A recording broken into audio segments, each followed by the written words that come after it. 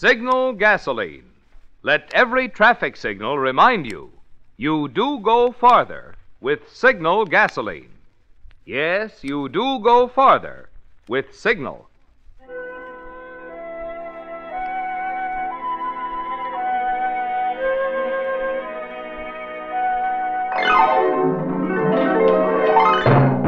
The Signal Oil Company and your neighborhood signal dealer bring you another curious story by The Whistler. Tonight, Summer Thunder.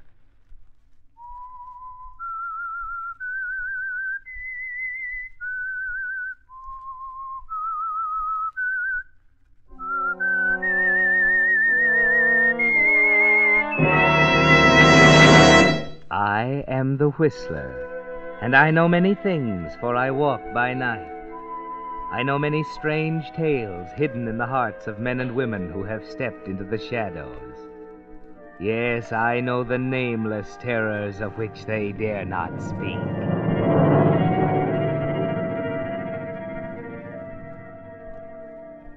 There is a curious connection between an entry in the records of the British Weather Bureau and a corresponding item in the annals of the Police Department of Plymouth. The first indicates that at 9 p.m. on the night of August 18th, 1937, tourists and vacationers on the southern Channel coast of England were disturbed by a radio warning. Attention, all vessels in Channel waters between Land's End, Cornwall, and Beachy Head, Sussex. Low pressure area approaching rapidly from the southwest. Violent storm in prospect. Put into the nearest port immediately. I'll repeat that. Attention, all vessels in Channel waters between Land's End. The heat was oppressive, deadly. The atmosphere was so heavy and damp that breathing was an achievement. People at the watering places of Torquay and Brixham couldn't sleep and tried to pass the night over tall drinks and sodden bridge games on their verandas. So much for the weather report. The police records indicate that on the same night, a night when the heat had put everyone in southern England on edge, murder was taking shape in the mind of at least one human being. It began in Plymouth, in the second-floor apartment of Perry Elliott. Claudia, for heaven's sake, where have you been? I've been calling all over town for you. I'm sorry, Perry. It's 9 o'clock. I know it's 9 o'clock. Well, why didn't you call? I thought I'd better wait. Will you come to the point? Perry. I'm sorry, dear. This blasted heat's getting on my nerves, I suppose. I know. Now, come on. Let's sit down here and I'll explain. Now, I know this is going to be difficult for you, dear. I want you to try and understand. What are you getting at, Claudia? I've been up to Ivy Bridge. What do you mean? I've just had a talk with your Uncle Rodney. Claudia, you had no please, right to... Perry, let me finish. He realizes now how very foolish it was to disinherit you. I think it was a good idea. For the first time in my life, I'm free. Listen, Claudia. I know him like a book. He's frustrated. He doesn't know which way to turn. He's discovered for once that there's something his filthy money won't buy for him. He can't pull strings anymore and watch me jump about like a marionette. Perry, you don't understand. I'm afraid I do. Did he call you? No, it was your aunt. Agatha? She knows better than that. She's only trying to make peace in the family, Perry. I tell you, I don't want his money. Is that clear? He changed his will. Let him leave it that way. I said he's sorry about it. He wants to apologize. Apologize? Wait a minute. Do you know why it all happened? He didn't approve of you. He'd said I'd married a social climber, that I was dragging the noble name of Elliot in the mud. Claudia, I can't understand how you could fall for it. I've said I'll forgive him, Perry. I see. He's bought you off like the rest of them. Perry, you're not being fair. And you're not very perceptive. Don't shout at me. Very well. Cigarette? No, thank you. Do you have a match? I don't know what's become of my lighter. Here you are. Thanks. Well, Perry? Claudia, darling, tonight, for the first time in my life, I feel quite capable of killing a man. Perry! I'm rather pleased about it. It'll put me on equal terms with Uncle Rodney. What do you mean? I'm going to see him, dear. When? Now.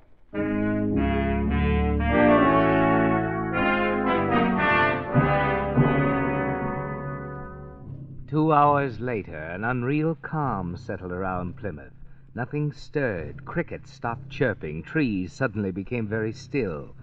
And the bridge players paused to note there was an electric feeling in the air. The mind of the murderer was tense, too, like the atmosphere.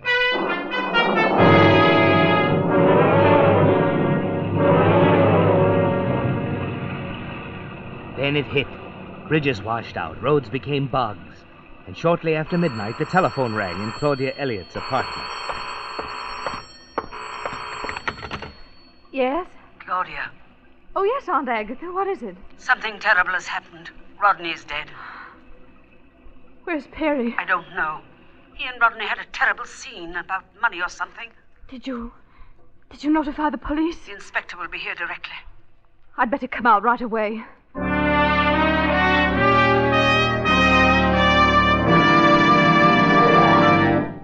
Here's something for you drivers to think about. Do all Chevrolets get the same number of miles per gallon of gas? Do all Fords? Of course not. For it's an established fact that the mileage you get depends on 3 things: the condition of your car, the way you drive, and the kind of gasoline you use.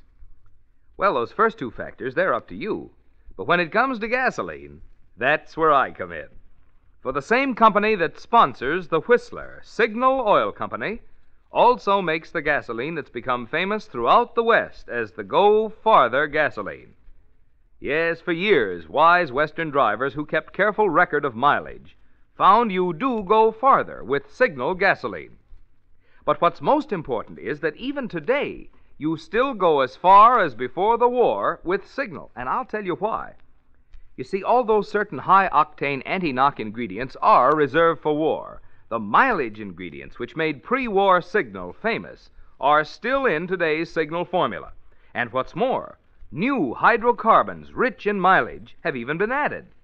Oh, but you're not interested in chemical formulas. You're interested in miles. And there's an easy way to prove that for yourself. Invest your next gas stamps at one of the friendly stations displaying Signal's yellow and black circle sign. Let your own car prove that it's as true today as before the war. You do go farther with Signal gasoline. And now, back to the Whistler.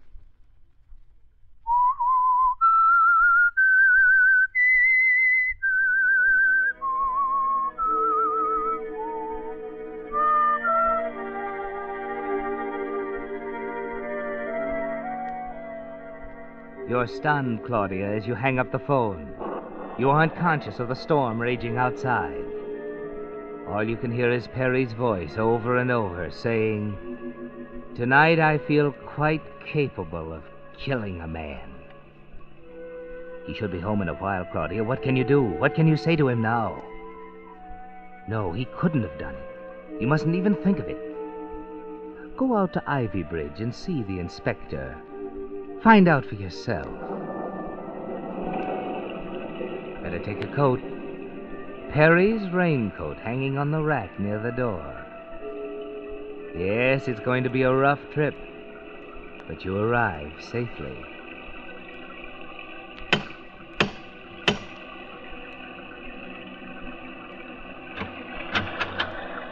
Evening, madam.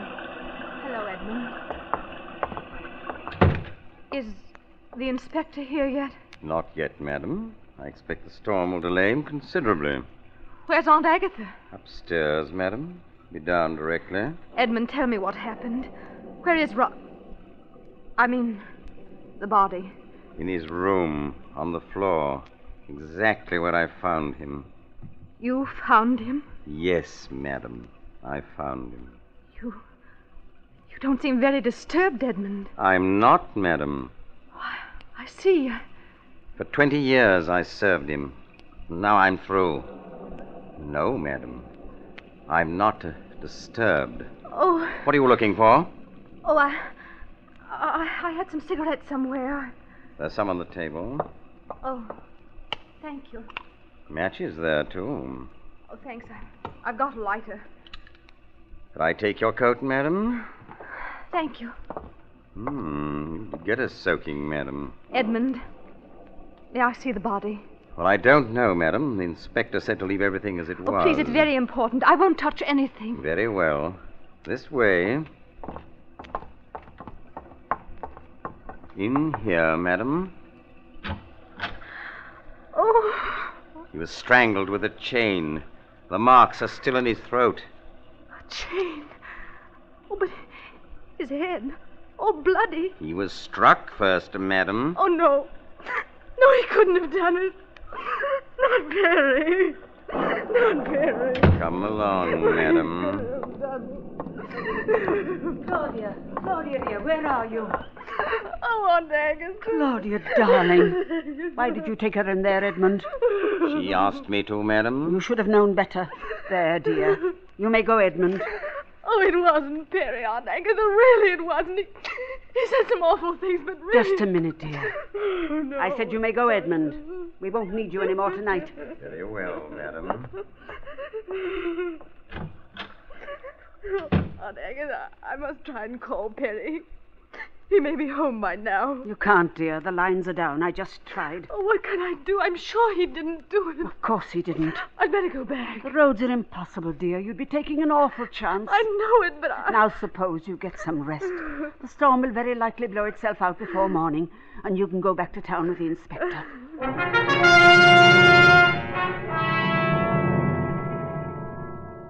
Yes, Claudia, you could use some rest, but you lie awake until 3 a.m, telling yourself over and over that Perry had nothing to do with it, never quite believing yourself. You finally drop off to sleep, only to find Perry smiling at you from 100 angles as he toys with a short length of chain. You're trying to tell him, trying to explain, but he continues to smile and tie loops and knots in the chain, until finally... It's morning. 6 o'clock by your watch. All you can think of now is finding him. You dress hurriedly and leave while the others are still asleep. The storm has passed, the sky is blue, and the morning air is cool in your face as you drive back to town to your apartment. The bed's been slept in, and piled in a heap on the closet floor are the clothes Perry wore last night. The navy blue jacket and white linen pants, sodden and muddy. You lay them out on the floor, and then there's a suspicious-looking stain on the left leg of the white trousers. Quickly, go through the pockets. A card with a red smear on it, a fingerprint in blood. Now the coat. In the right outside pocket, a short length of chain. Oh, no, Perry. No.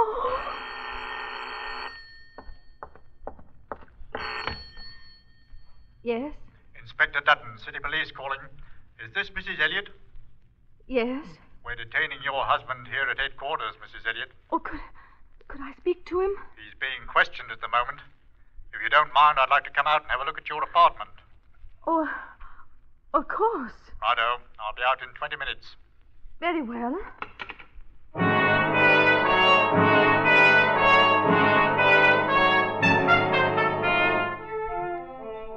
Well, Claudia, that puts it up to you, doesn't it? You can go one way or the other. You can produce the piece of chain and the blood-stained linen trousers and see Perry safely off to the gallows. Or you can do what you really want to. After all, does it matter what he's done if you love him? You'd better decide, Claudia. There isn't much time. First you burn the card. Then connect the electric iron, get out soap and warm water and a bottle of benzene. Blood is nasty stuff to get out, isn't it? It takes a lot of scrubbing, but finally it's gone, no trace. You iron it partly dry and rumple it up. There, a little dust from the floor and you can't tell it's been touched. But what can you do with the chain? There's the inspector. Quickly, Claudia, put it anywhere. In your purse, that's it.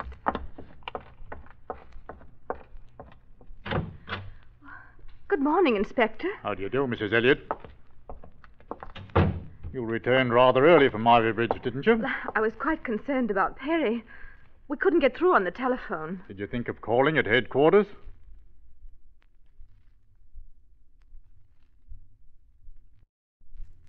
Why, I just arrived when you telephoned. I see. Now, let's take a look, eh? Mr. Elliot presumably slept in this room last night? Yes. You haven't disturbed anything? No. Here we are. These are the clothes that he wore last night? Yes. Blue jacket and white linen trousers. I'll take these along if you don't mind.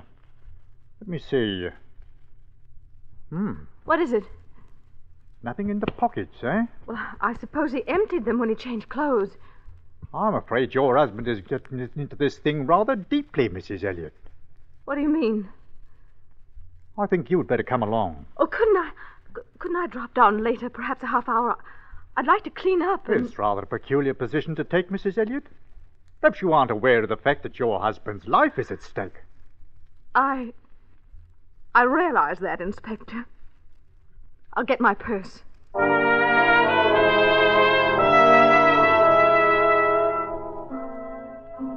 Yes, Claudia, your husband's life is at stake.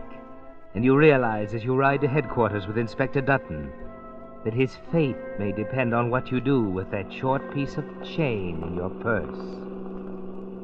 Oh, Inspector. Hey? I've got a frightful headache. Would you mind stopping for a minute at that chemist's? I'd like to get an aspirin. Of course. I'll get it for you. Oh, no, please. Well, I insist. It'll only take a Oh, moment. but I'd rather. I'll be back in a jiffy. You can still get rid of it, Claudia. Look, here comes a dump truck. It's filled with dirt. Throw it in the back. Ready? Now! Missed it. You'll see it, Claudia, lying there in the street next to the car. Pick it up. Hurry. Oh. Here he comes. The sewer right next to the car. He's coming around the other side. He can't see you. Throw it. Oh, here we are. Well, they didn't have any aspirin. Will a bromide do? Oh, yes. Yes. That will be splendid.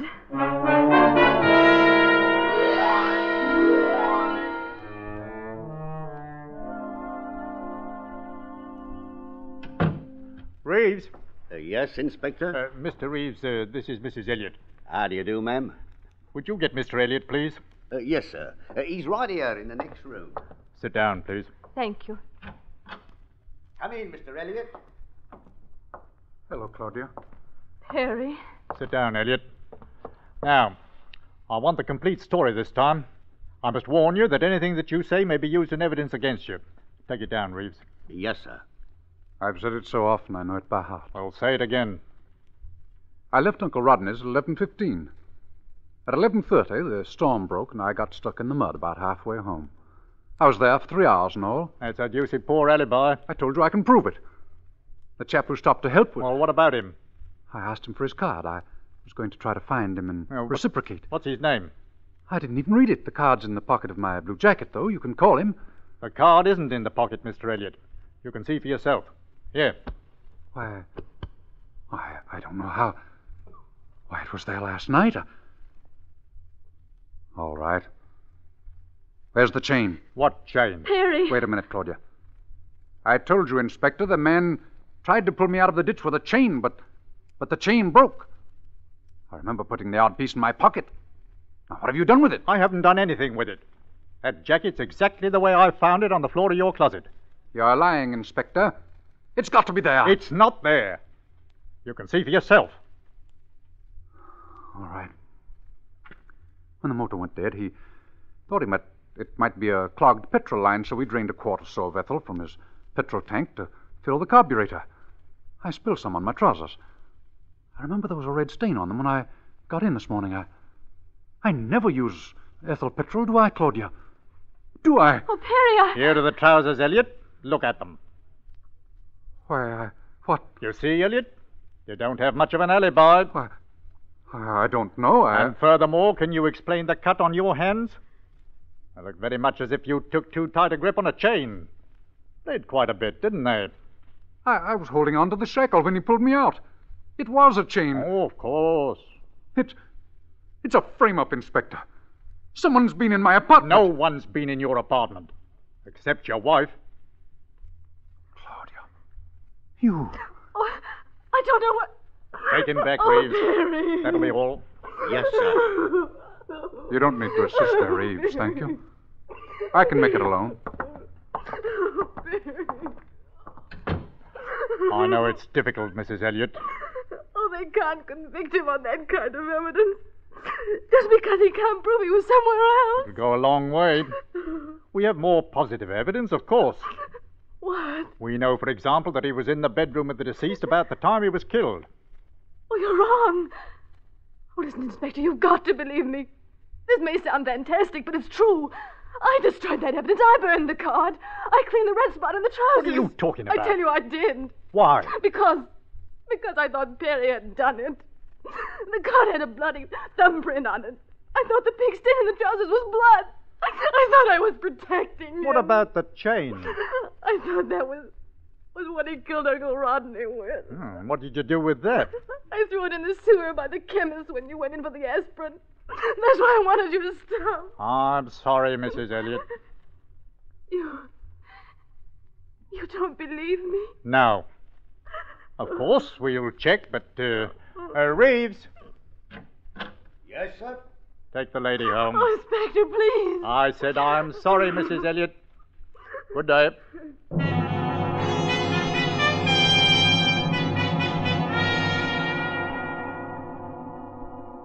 Well, Claudia, you're finally beginning to grasp the horror of the thing you've done. You couldn't have made a smoother job of it if you tried to frame your husband. There's no way out. Or is there? You do believe Perry, don't you? He didn't do it. But if he didn't, who did? Rodney wasn't what you'd call a model of popularity. He had enemies, plenty of them. Some, perhaps, with motive enough to kill him. Who would know? Aunt Agatha. As soon as you can get a call through to Ivy Bridge, you telephone her. Perhaps she can help. You feel better when she arrives at the apartment late in the afternoon. I'm so glad you've come, Aunt Agatha. I've made a terrible muddle of things. I wish there was some way I could help, dear. You believe Perry, don't you? Believe what? He's getting stuck in the ditch and having the man help him. I don't know. What do you mean? He acted so strangely with Rodney last night. I tried to make him understand, but first thing I knew, Rodney said some things he shouldn't have said, and there was a horrible scene. Perry went into a blue rage and threatened Rodney. I had to leave Claudia. I was afraid of him. What's that? Oh, the back door blew open. Oh, I'll get it. Oh, leave it. It's so hot. Aunt Agatha, he couldn't. I know Perry has a temper, but he's kind and good. Oh, don't you see? It must have been someone else. But who, dear? Oh, I don't know. But Uncle Rodney had lots of enemies. There must have been someone who would gain something by his death. Don't you see? Perry had nothing to gain and everything to lose. But he wasn't thinking clearly, dear. Oh, you must know of someone else. That's really why I asked you to come here. There must be someone. Why, I don't know. Agatha, they can't convict him just because he can't prove an alibi, can they? Well, I think that's pretty important. The inspector said something about more positive evidence. What did he mean? Why, I don't know. The lighter, perhaps. The what? His cigarette lighter. They found it next to the body. Next to the... Well, that's impossible. What do you mean? He didn't have it last night. He left it in the pocket of his raincoat. I had it. I used it right there in the house. And when I came back this morning, I left the coat. Agatha, somebody took that lighter out of the coat and put it near the body before the police arrived. Afternoon, madam. Edmund, what are you doing here? I've been listening at the door, Miss Agatha. Eavesdropping. So, that's it. You, Edmund. Better take it easy, madam. I've got a gun.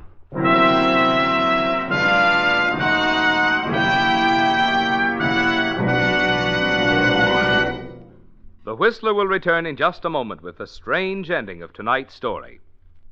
Meantime, I'd like to tell you about two live-wire young Californians who typify the more conscientious, more thorough service your car gets from a privately owned signal station. I'm talking about Bud Morley and Frank Sager, who just a year ago took over their own signal station in Burbank, California. Both, of course, had years of experience servicing cars. Well, before long, Bud Morley and Frank Sager had more than doubled their business. Now, there must be good reasons for such success, and there are. Those boys are friendly, courteous, eager to please. They not only give service with a smile, but include many little unasked-for extras. For after all, being in business for themselves, they have a personal reason for keeping customers so well pleased they'll come back again and again. And there, friends, you have the important difference in signal service, a difference in thoroughness and conscientiousness that can add so much to the life of your car. What's more, it costs nothing extra. It's ready for your car at your neighborhood Signal gasoline dealers. And now, back to the Whistler.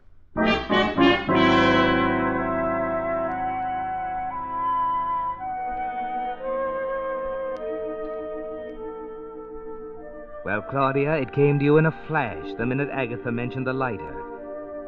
Edmund. The peculiar remarks he made when you arrived at the house last night.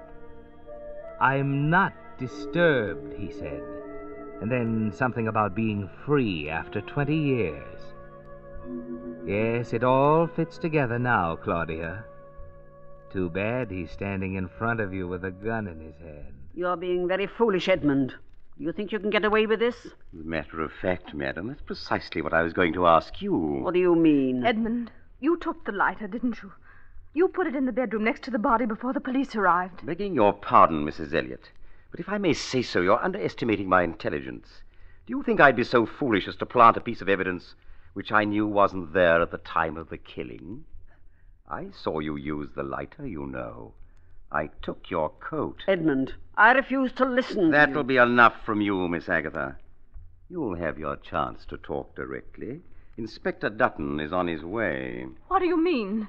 I heard you saying that Mr. Perry had nothing to gain, Mrs. Elliot. That perhaps there was someone with a bit more of a payoff, you might say. Don't listen to him, Claudia. Edmund, what are you trying to say? Mr. Rodney was determined to change the will in Mr. Perry's favor, madam. But he didn't. He'd planned to call the lawyer this morning. He told me to remind him just before the unfortunate incident. So you see, there was someone who stood to lose everything if he'd lived. If you hadn't tried to make it too perfect, Miss Agatha. Agatha! He's lying. The monster's making this up.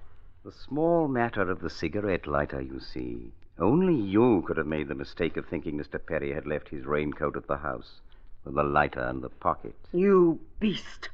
You can't prove it, you can't. You'll have a chance to talk, madam, and you'd better be working on your speech. Inspector Dutton is a mighty critical listener.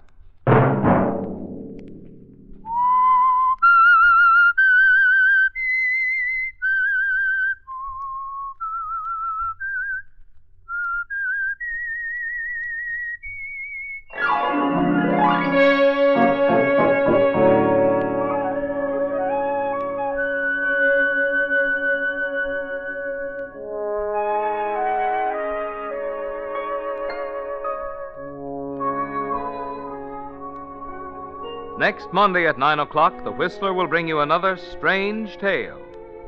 The Whistler is broadcast for your entertainment by the marketers of Signal gasoline and motor oil and fine quality automotive accessories, and by your neighborhood Signal dealer. This program, directed by George W. Allen, with tonight's story by Harold Swanton, music by Wilbur Hatch, is transmitted to our troops overseas by the Armed Forces Radio Service. This is Marvin Miller speaking, and suggesting that you let every traffic signal remind you that you do go farther with Signal gasoline. Yes, you do go farther with Signal. This is CBS, the Columbia Broadcasting System.